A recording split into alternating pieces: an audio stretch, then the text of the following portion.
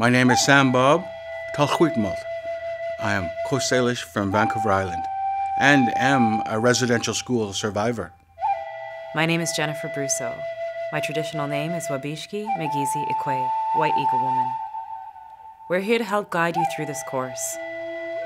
Traditional teachings from our shared experience as Indigenous peoples are an important part of embracing our new family in parenting after separation. Importantly, we have to make good decisions for our children after separation.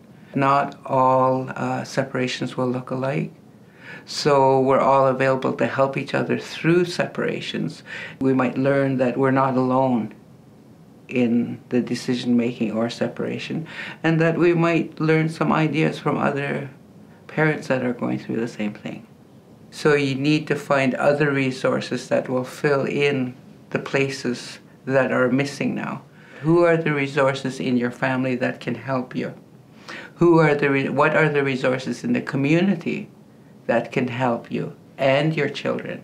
A lot of our ceremonies are still intact, and we have a lot of knowledge keepers that are starting to come forward. And to me, ceremony is very important, and the children need to feel that kind of peace as well. Colonization and residential schools have led to intergenerational trauma for Indigenous peoples. Trauma refers to a highly stressful event or series of events that cause lasting emotional, physical, spiritual, and mental harm. This harm can lead to negative effects on a person's thoughts, feelings, and behaviors. When trauma is ignored and there is no support in dealing with it, the trauma can be passed from one generation to the next.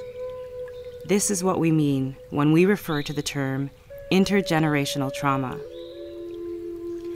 For each individual, it is experienced differently, even if we don't feel it ourselves. We may see it outside ourselves in our communities or cities. And I remember him and I arguing a few times, in front of the boys, and I told him, I said, we can't be doing that. I don't want to be bad-mouthing you, and you shouldn't be bad-mouthing me, because I don't want my boys to get to the point where they need to choose their mom or their dad. I don't want that. And I think that was important, to have that, show that respect for each other. Many people are learning healthy ways to care for one another as a result of intergenerational trauma we have experienced in our families. It's important for all Indigenous peoples to look at the root causes of domestic violence, know what resources are available, and reflect on how communities can heal. Most violence in relationships involves male abusers and female victims, but it can also happen in same-gender relationships. Domestic violence is an abuse of power within relationships when there is intimacy, trust, and dependency. Christina Dragon tells us about her own experience. I knew that I didn't want my two sons, my beautiful two sons, to think that mistreating women was okay. So I made the decision to end our relationship and to become a single mom. I was so scared at the time. I had no idea what I was doing. But thankfully, I still had my role models and my supports to help me. What do you believe your children need from each of their parents? If your child could put their thoughts and feelings about the separation into a letter to you, what would it look like? Children have said the following about ways their parents can help. Dear Mom and Dad, I'm just a kid, so please don't talk badly about my other parents. This makes me feel torn apart.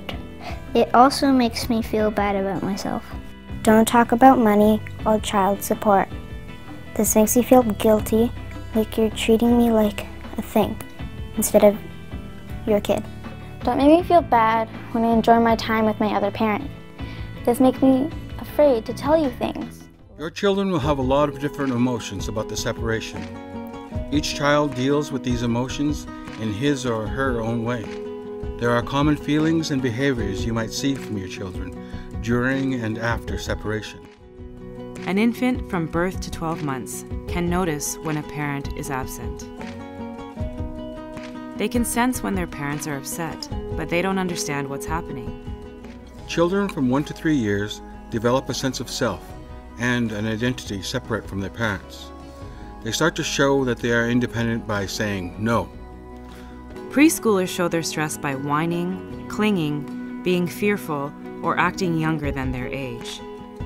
They might experience nightmares, confusion, aggression, sadness, and neediness. In some cases, they might even present perfect behavior. Children between the ages 9 and 12 enter a time of increased independence and developing more outside interests. Friends are very important. For this reason, they tend to be concerned with what others think, especially their peers.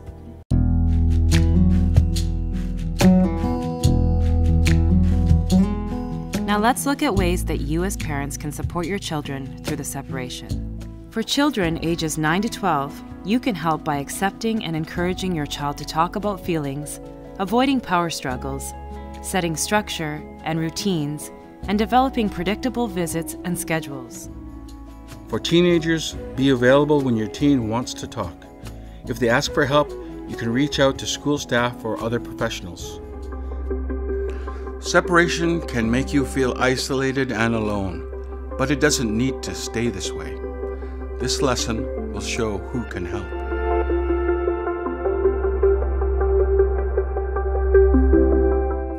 A source of support for you and your family during the process of separation can be to receive guidance from an elder.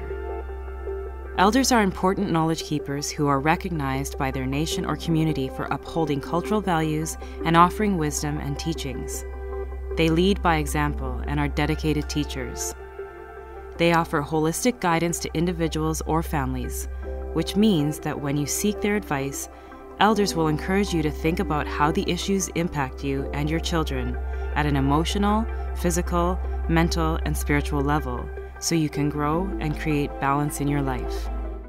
Family Justice Counsellors, or FJCs, are mediators who are employed by the BC Ministry of Attorney General. These mediators work in family justice centres and justice access centres across the province. FJCs help parents to reach agreement about things like where the children will live and how much child support will be paid. Getting help from an FJC is free. My name is Anne Ruvikamp, and I'm a family justice counselor at the Victoria Justice Access Centre. I am Ojibwe from Ontario. I would meet with each parent individually and explain our services and the options available to them. The best way to explain what mediation is that both parties would meet with the family justice counselor in the mediation room, and both parties would provide a list of the topics they would like to cover in the mediation. And then the mediator would assist the parties to go through that list and come up with an arrangement or an agreement that works in the best interests of their children. If you're unable to come to an agreement, or there were portions of your mediation that you weren't able to agree to, the family justice counselor could explain the court process to you and assist you with filling in the forms needed. So family justice counselors are impartial third parties. I don't make decisions for parents. I help guide them through the process and provide assistance through supports and referrals to anyone who comes to see me. There are other Indigenous resources and people who may support you during and after the separation. You can also keep an eye open for other community programs that heal families and support positive parenting with Indigenous teachings. Now, complete the exit survey and let us know how you'd like to receive your certificate of completion.